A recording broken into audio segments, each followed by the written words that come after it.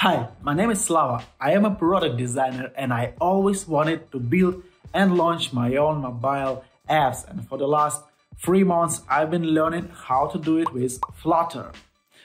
This video is a checkpoint in my learning process. I want to share some obstacles I have met and benefits which I discovered actually. So how did I start? I believe that learning by doing is the best approach to learn new things. So I had a couple of ideas of micro SAS applications I could start with, and so I could come through all the process, from the idea to launch. And for now, I released 1.5 of my apps. One is educational app for beginner traders, and another one is MVP of AI trading plan generator available now on web. That's why I'm saying that only 1.5. So one app is in Google Play, coming soon on App Store, and another one is just a web app. So before FlutterFlow, I already work a little with Bubble, Make, ReadyMake, and Webflow, which are also no-code tools of choice for many people. And fun fact, my first website I've been building with Adobe Muse. It was years ago, and also WordPress. And recently I also tried Adalo and Glide, and to be honest, I guess I wasn't motivated enough to use them, because I think I just waited for some instrument to appear which will be the most flexible, and will allow to ship truly decent custom mobile apps. And then FlutterFlow came in. After spending a couple of days working on something for the first time, I realized finally we have it. We have it. Something that deserves to be learned. Something that deserves to invest some time and effort to learn it. I have to say that the beginning was quite challenging, despite the fact that I've been working in digital as a designer of different kind for more than 8 years. For now. So the development process itself was not completely novel to me, and still there were a lot of tech stuff I had to get to know to see some actual results. And so now let's see what obstacles and benefits I have discovered after 3 months of consistent using of FlutterFlow. First, you better know Dart. FlutterFlow is a low-code tool, not a no-code tool, and Dart is a programming language you'll be dealing with, and all the miracles possible begin only with applying of custom code in this language. What kind of app would not use any custom code at all? Probably it would be something way too simple and pretty static. So it took some time for me to figure out how to craft the custom code inside the FlutterFlow to run it without any errors.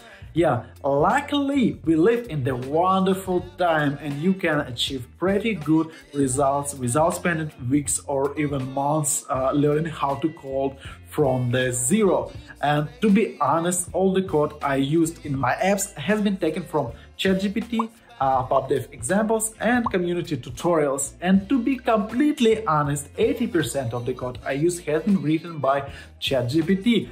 The main insight here for me was that it is not about that AI do all the work for you. The main insight is that it makes possible learning by doing, yet solving the cases not from the books, but from your business requirements on the go. And the secret is that ChatGPT can explain line by line what's going on in this code which it provided. And you're getting more and more familiar with it. You're starting to understand the syntax and common patterns and stuff, and still getting closer and closer to your app release. How cool is that? Second, domain knowledge on software development is a must. When you are developer, QA, designer, and DevOps in one person, it is difficult because you need to learn many new things from each of these fields. And not only common development workflows, practices, and patterns, but also things like app architecture, iOS and Android platform features, user experience, Git, testing, payments, privacy, security, and many other important things, which you will have to learn. Definitely, it will make your learning curve even more steep if you're not familiar with traditional way of development and its nuances. As an example, which comes first to my mind, it's NoSQL database design. I had struggled with it, and it still blows my mind sometimes. After good old SQL tables I'm familiar with, I also had some struggle with Google Cloud and file storage with this security rules and other kind of things. Good thing is that FlutterFlow has friendly community which you can ask for help when you face some trouble beyond the FlutterFlow documentation and tutorials. And of course, Stack Overflow will be your best friend, as well as in the case of traditional development. I just never call this stuff, really. Third one. You depend on FlutterFlow. This one is pretty obvious and common when it comes to criticizing such instruments like FlutterFlow, because FlutterFlow stability directly affects your productivity, and some buggy release can put your work on hold. I also had bug which totally blocked me for one day. It has been fixed on the next morning, but still, this kind of things happen literally to any software, but when it's professional software used by people who have deadlines, it hurts. In fact, I guess you gotta live with that. You're dependent, yes, you're limited, yes, as with any no-code or low-code tools. This is the way, and your product and you will grow with FlutterFlow growing. And actually, Flutter and FlutterFlow, pretty young technologies, So in my humble opinion, we also can make some impact to its growth, being active users and members of the community. So now it's time to talk about the benefits. And benefit number one, skip Figma. I've been drawing rectangles for years, started in Photoshop, later in Sketch, and finally in Figma, you know what I mean. Now I draw rectangles in FlutterFlow, and what makes me happy is that these rectangles become interactive right away, just in a few clicks.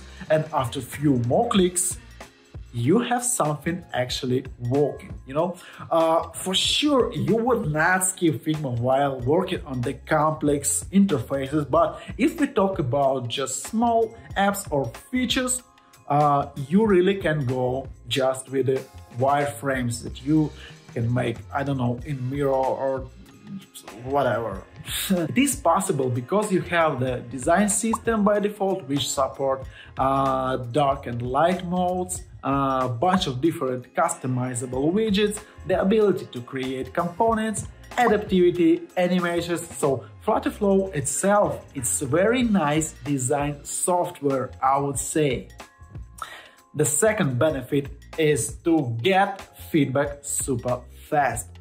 I am convinced that feedback is crucial in development process. You gotta show your stuff to the world as soon as you can. So the huge benefit with FlutterFlow here is that you can share results of your work just by sharing the link.